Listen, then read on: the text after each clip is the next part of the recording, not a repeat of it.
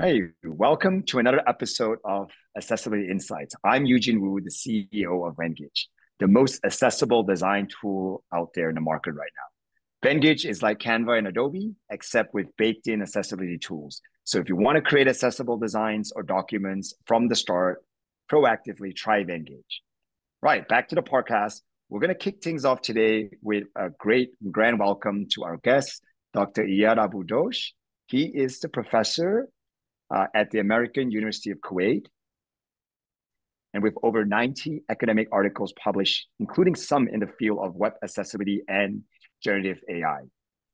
He's also a consultant and trainer on web accessibility and a member of the Arab Digital Accessibility Expert Group.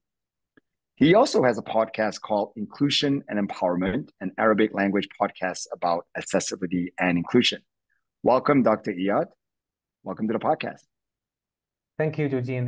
It's great actually to be here with you today. Great. So let's kind of start from the beginning. Can you share with us how you began your journey into researching accessibility tools and AI with accessibility in mind? Yeah, sure. Now, after completing my master degree in Jordan, I went to do my PhD in the US.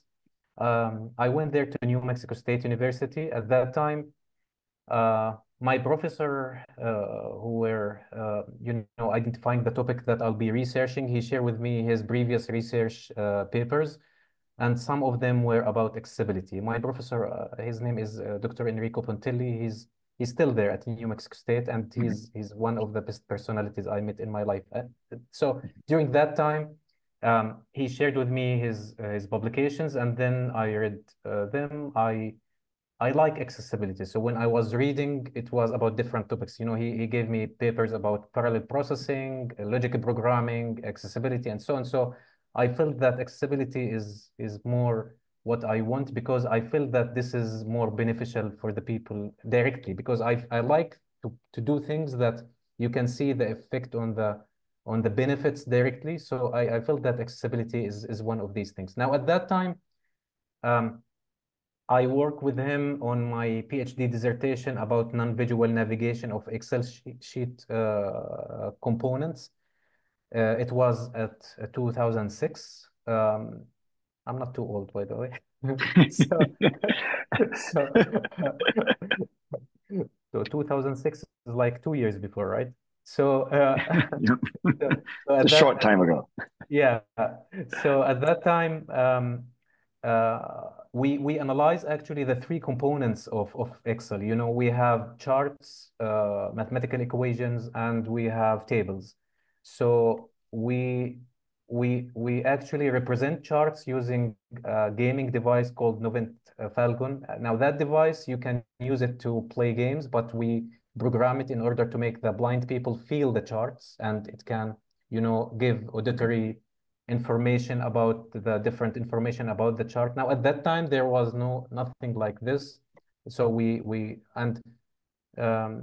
and also we did the same software in order to analyze tables. So it will analyze the Excel spreadsheet, identify where's the table, then identify where are the headings, then it will connect them in auditory for ways to make it more accessible, and also the same thing for mathematical equation. So at that time, I did that research, and actually when we finished it, we did two passes of evaluation, one of them with university students who were blindfolded, and another pass with blind school students. And from that time, I actually felt in love with accessibility. So when I went back to Jordan, my country, I spent some time there at my university, and I did research, research grants also have been funded to do research on accessibility.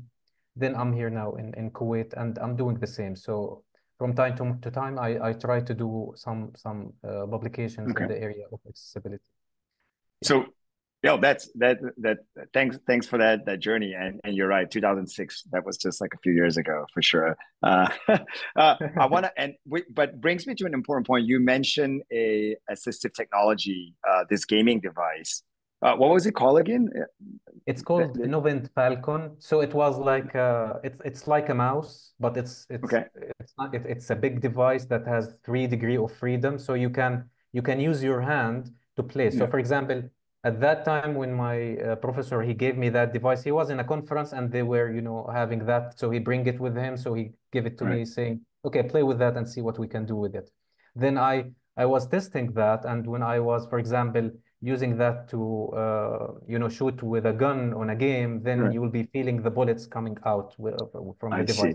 Or if you, for example, play basketball, then you will feel gravity, so you need to push a little bit. So it has that haptic feeling, and so it's Got it. like a, Okay. it's like a mouse, but it has a 3 degree of freedom. So what we did Got it. with that is that we program it in order to make the people, the blind people, actually, when they navigate the charts, to do navigation. But what we did at that research, we actually uh, first identify the chart type, and based on that identification, we identify the appropriate way to navigate the chart. For example, if it's a line chart, then it will take you. And if Right. it's a bar chart, then you will be feeling something like this. And if it's uh, a pie chart, it will be different. If it's a scatter chart, it will take you from point to point. And it's not only, haptic touches, but also it has, so that device, it's, as I said, it's like a mouse. So if you click on the device, it has like 3 buttons, as I remember. Um, so if you click on the device, then one of the buttons will take you to the highest point. If you click again, it will start Got it. speaking, for example, Okay. the summary of the chart and so on. So it has kind of interactivity in addition to the feeling of that. And we tested Yeah. that actually with a blind school, and the students were happy with using it, especially because, one of the problems, in my opinion, also when it comes to people with disabilities, especially blind people, is that usually they don't have the freedom to select the topic that they want to study, because usually in schools they don't learn enough math. So Yeah. because there is no, you can say, accessible solutions that allow them to do that. Right. Yeah. Yeah, that's actually I posted something. I spoke to someone else. That his name is Sean Jordison, and he specializes in math ML, which is I don't know if you know math ML. Like it Yeah, basically makes math. Yeah, math. yeah, I mean, you should know. Sorry, I don't know yeah, why I said that. yeah. It makes math a lot more accessible, and I did get some comments from blind and visually impaired people that, oh, I wish that they had introduced math ML when they were in school because they didn't know enough math, and they couldn't pursue either their careers or could I had a comment they couldn't even pursue university because they didn't have enough math, uh, Correct. uh, because it was not accessible to them. So you're Yeah. absolutely right. Uh, Blind people face a big disadvantage because learning math is so difficult without proper tools. Yeah, especially because it's visual.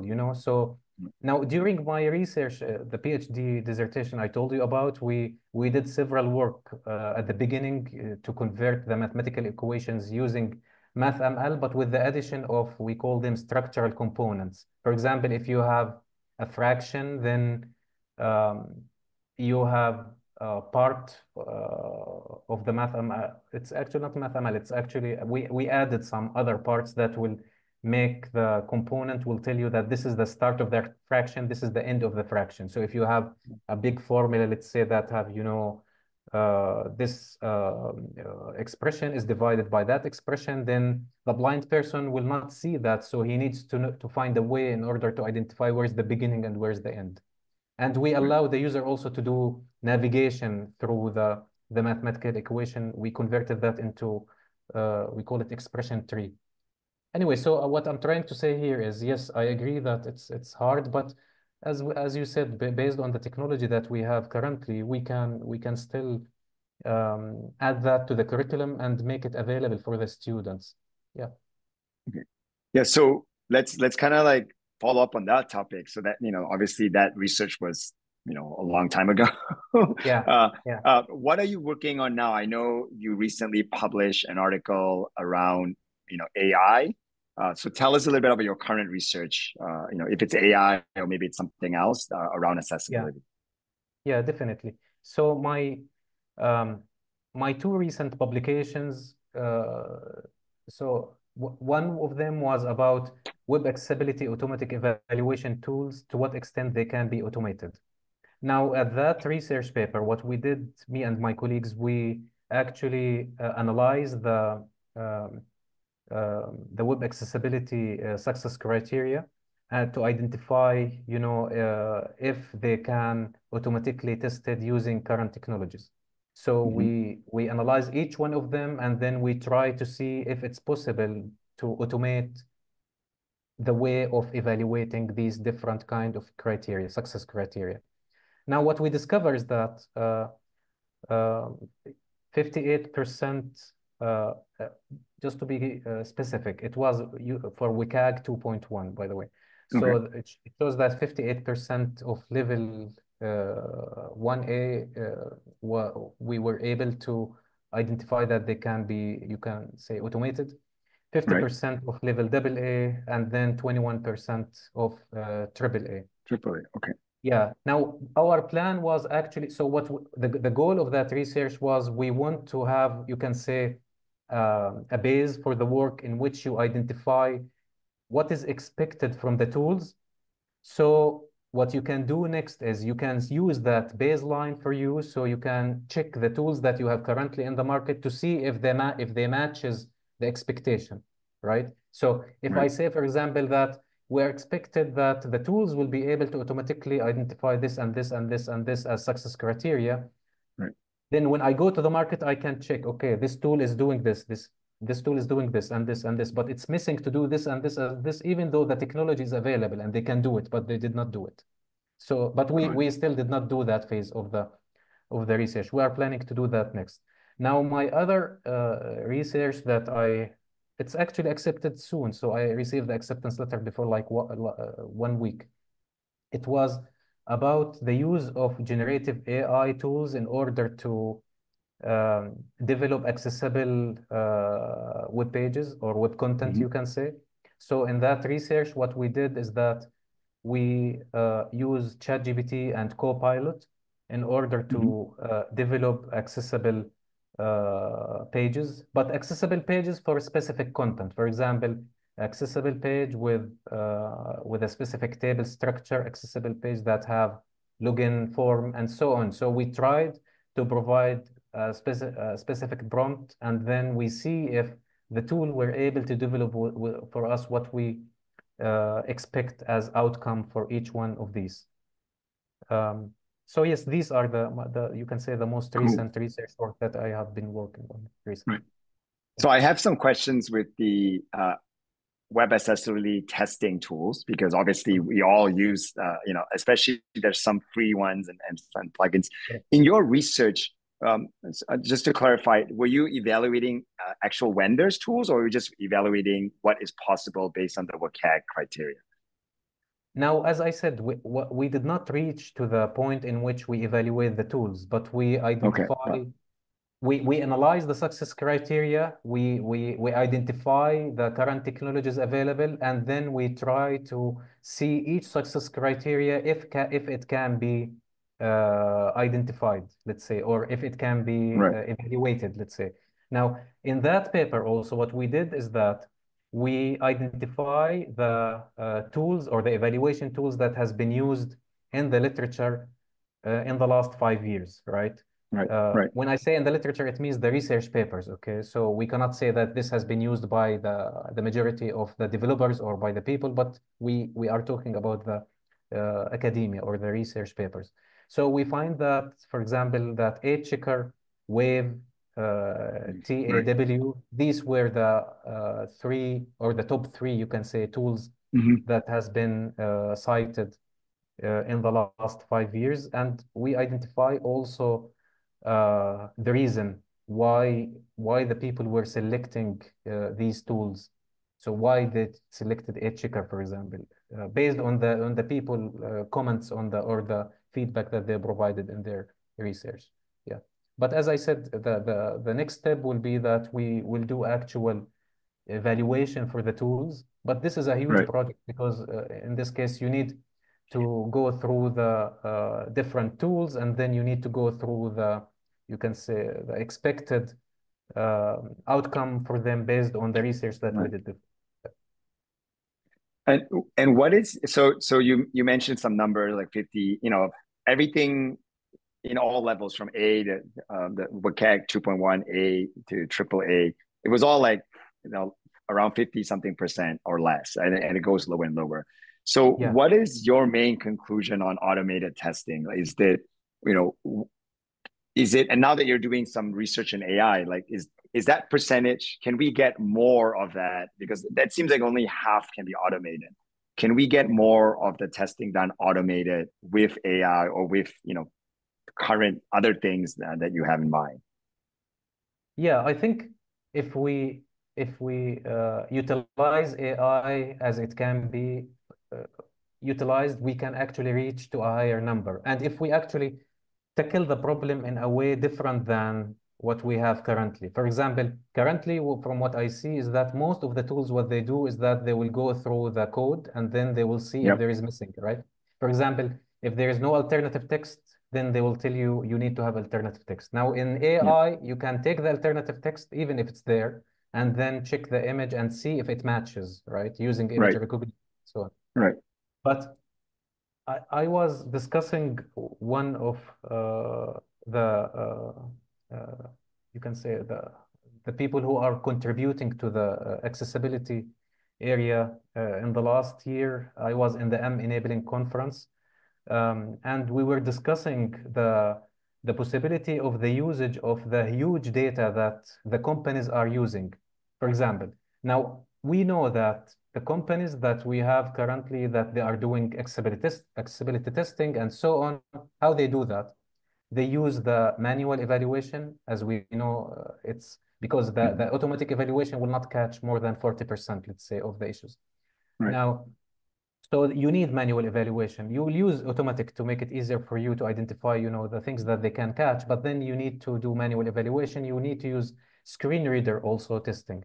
Now we were talking about the possibility of actually using this data, this huge data that comes from different companies, if we can, and then we can use that in order to improve the way of doing the automatic testing. Like what? For example, here you have the screen reader evaluation, right? So you have the screen reader reading the content, and you have the manual Right. evaluation.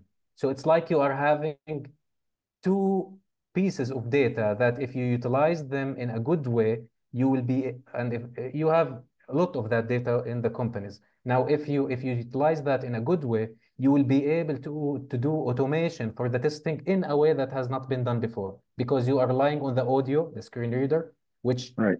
most of the time it will be catching many errors that are not catched in other ways. And you have the outcome from the manual testing that has been done by the experts. So that kind of matching, if you have it, Right. Right. with several, you can say, instances, then you can identify the features that you can have here and there, and then you can do automatic. So, but I don't think any company did that yet. So I'm not sure, because maybe they are doing that internally, but I can say that this is one of the techniques that if we utilize it, I believe that it will be enabling Okay. improvements and enhancing for the accuracy of the results also. Right. Yeah. So I think from what I'm hearing, automated testing is still, 50% or less. You still need a lot of manual testing and still a lot of work to be done. Correct. Yeah. Yeah. Okay. Okay. Let's move on to the other interesting paper that, by the way, congratulations for getting that paper accepted on like actually generating accessible code. Uh, Yeah. yeah. Tell us a little bit about like how far did the research go? Like, did you actually create some real pages with the code with Copilot? And in what kind of pages were they? Were they complicated pages like with forms, with tables and graphs? And yeah, so tell us about that research because that sounds really exciting as well.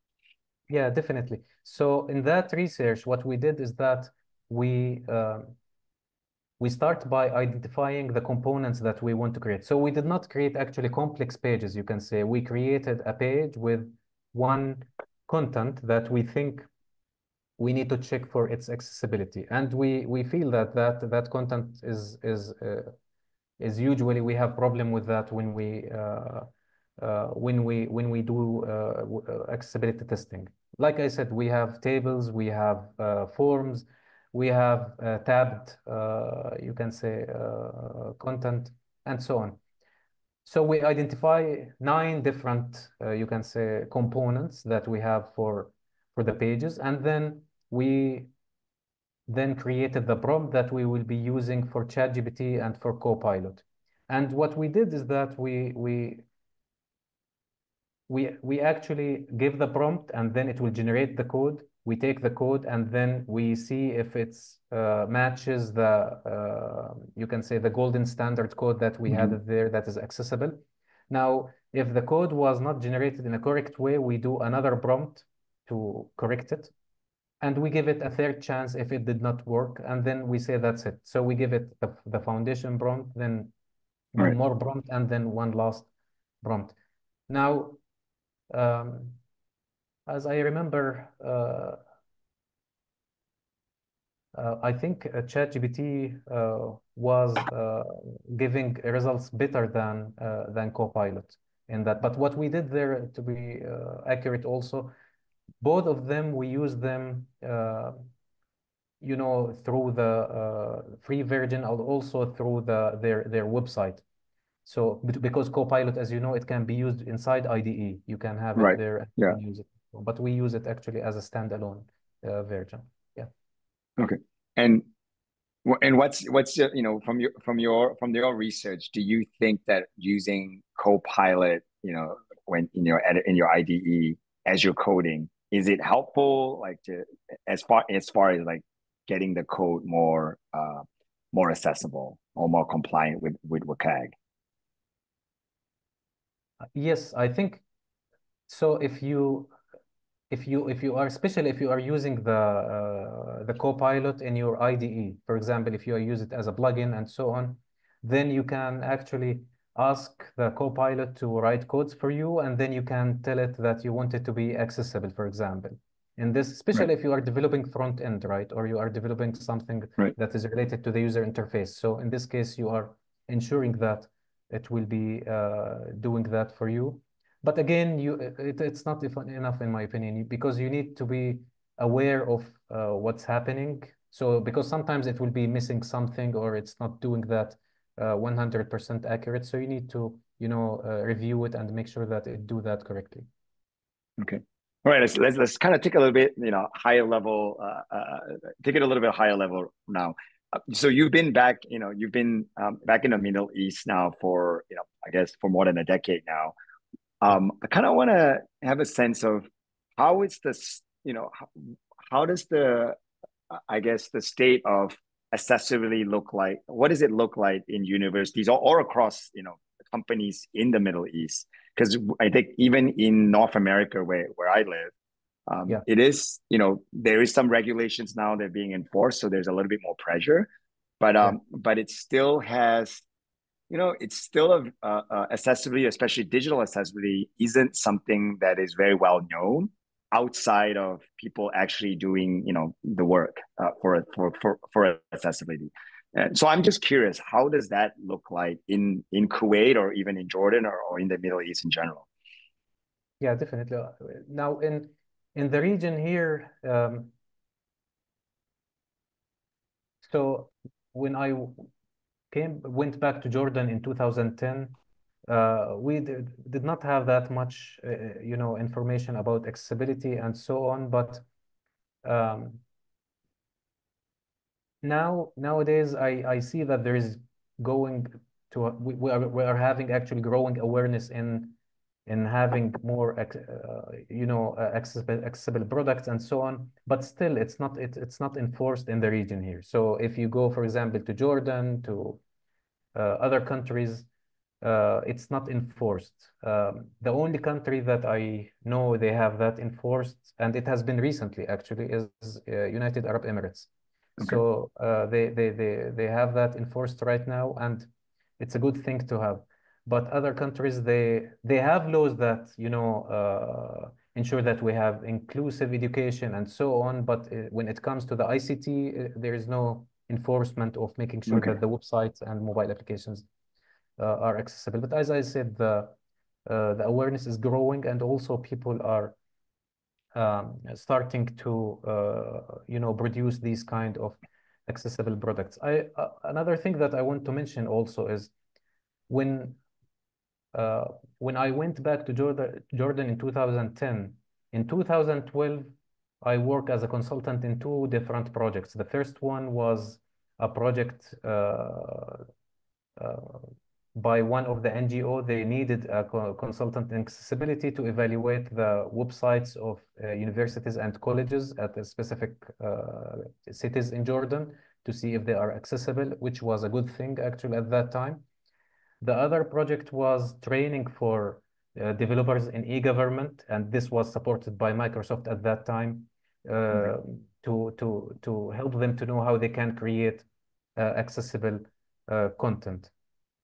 I want to say something here because, especially for developers, because from my interaction with developers, usually their thinking about accessibility is that you are coming here to make our life harder. You want us to do more work and so on. It will delay the deliverables that we are trying to produce and so on. But when they actually learn what does it mean and how they can contribute to that and what does it take to do it, they understand that it's more about awareness and knowledge. So it does not add that much of work, you can say, to the process. It's actually, it can be part of the process, but it can ensure that the product that you are producing is inclusive. It will take more time, definitely, but at the end, it will add also to the business value, I believe. And this is what your company actually is doing, which is trying to introduce a solution that is having accessible product from the beginning. So from the start, you are trying to see if you can produce something that is accessible, which is great. Yeah, that's a very, very good point. And the pushback from not just developers, from our experience, also from content creators. So whether maybe a teacher or an educator who has to create like a course or anything, any content creator, we get the pushback. They don't, like, is that it's yet another thing they have to learn. They have to change the way they do something. Yes. And so how do you, from your experience, how do you get people to and you're right, once they learn it, it's like, wow, like it wasn't that bad and it's actually very beneficial. But getting them across that mountain or maybe that small hill, that's very difficult. What is your experience or your advice to help people like us who are trying to get developers and content creators to understand the value of accessibility? And it's not just extra work. We're not just giving them extra work. Yeah, my advice always is that you need to build the capacity of the people, give them awareness, and also introduce people with disabilities to the conversation. So if they see that there is, for example, a blind person who's coming to the meeting, and then they show them how they can actually navigate through a Word file that is inaccessible, they will see the frustration themselves, right? If they see an email that is inaccessible, they will feel that, okay, this is very bad. Why it's very hard for him to or her to do that. So if it comes to emotional part, in my opinion, and they see that, and also you add to that the capacity, then you will have a culture change after that. Okay. That's really, really good advice. I think from our experience, it's also very similar. Once you can connect the work with something real, then people understand, oh, this is why I'm doing it. So thanks for that. Yeah. Correct. In your work, both as a consultant and also a professor, I'm sure you've had to remediate documents or make a document accessible. So tell us, and you work in Arabic language documents. What are the challenges you face, with an Arabic document versus a English document? Like, what are some of the unique challenges in making those type of documents accessible? Yeah.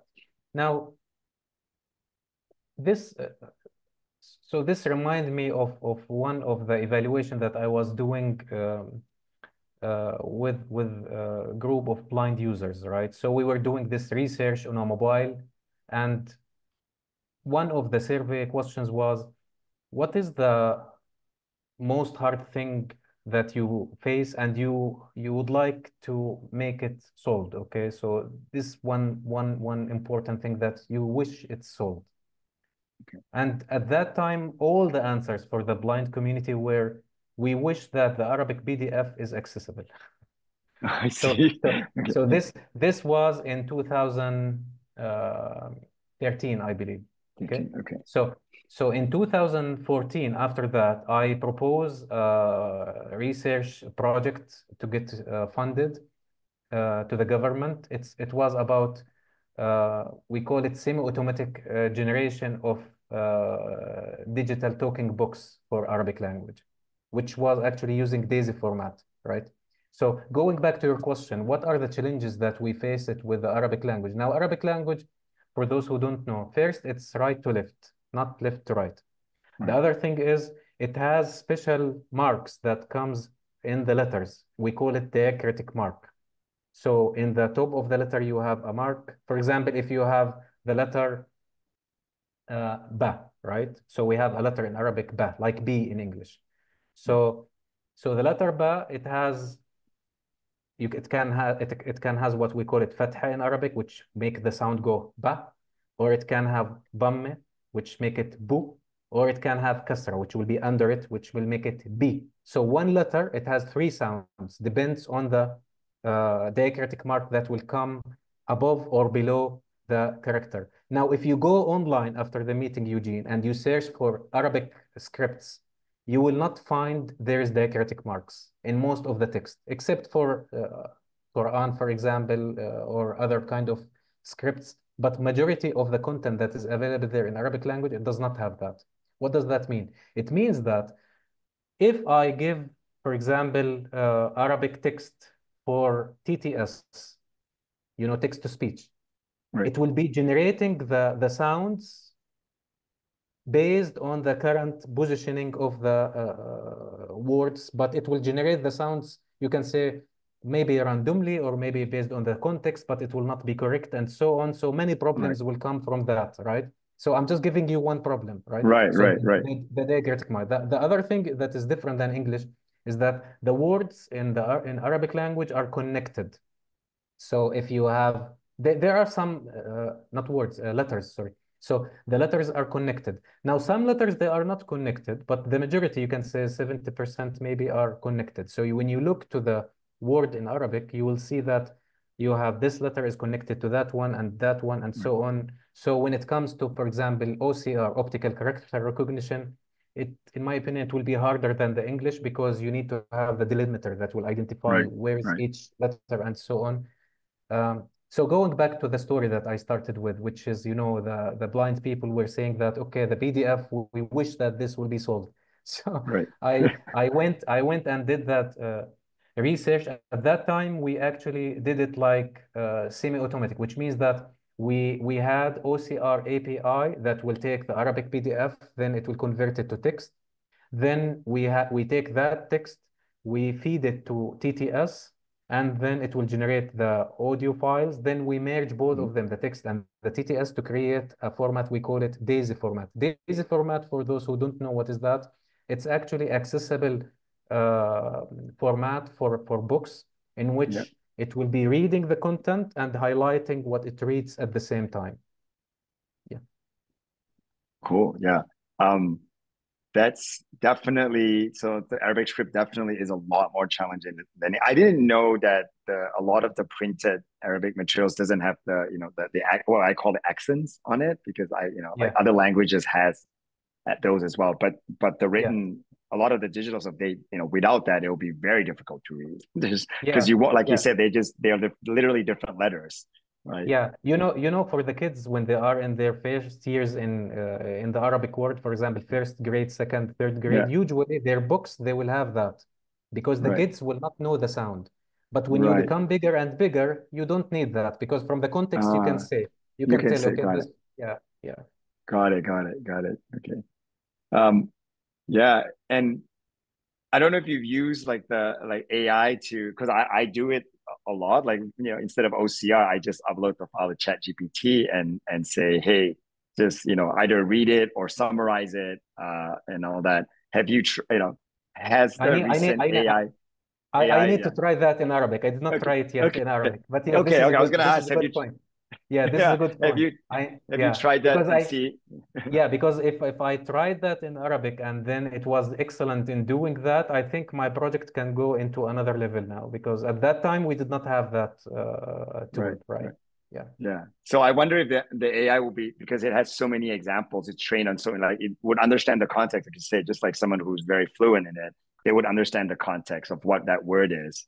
Yeah. And then, just recognizes this is this letter based on based on the experience, right? But Based from on the yeah, but training. from yeah, but from my experience, I tried to give it Arabic sentence, the ChatGPT, and tell it add diacritic marks, Right. the sounds that are Yeah. above or below the letters.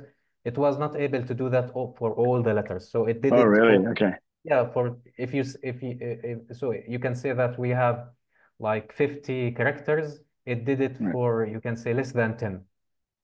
Okay. All right. That's pretty bad then, I would say. Yeah. Yeah. Yeah. Yeah. Okay. Okay. All right. So one another question I wanted to ask you is, it's we mentioned a lot about awareness and all that. I know you have a podcast called Inclusion and Empowerment. Tell us a little bit about your podcast, and why did you decide to start it, and what kind of content, or what kind of guests do you bring on? Yeah, definitely. Yeah. Yeah. Thank you for bringing that. So I was having this idea to start this podcast for around a year. By the way, I already posted 6 episodes for that. Okay. So the goal for that podcast is first to raise the awareness, about accessibility in the Middle East, or in the Arabic region, you can say, because many of the people, they don't know what is accessibility, what does it mean to have inclusive content, and so on. Now, in that podcast, what I'm doing is that I'm having meetings with people with disabilities and also with experts in the domain. So I already met with from you can say from the 6 episodes, I met with some blind people who are uh, raising the bar, you can say, in terms of Okay. the skills that they have. One of them, he's working as uh, web accessibility expert. Another person, he is actually news presenter in Jordan, so he comes on TV and so on, and he reads the news using Braille. And a third person, she's working in Egypt Library, and she's one of the people who support the use of assistive technology and so on. One of them is actually a sign language translator. He's in a channel called Al Jazeera. I don't know if you know Yeah. it's a famous channel. Yep. Yeah. So Yep. yeah. So yeah. Yeah.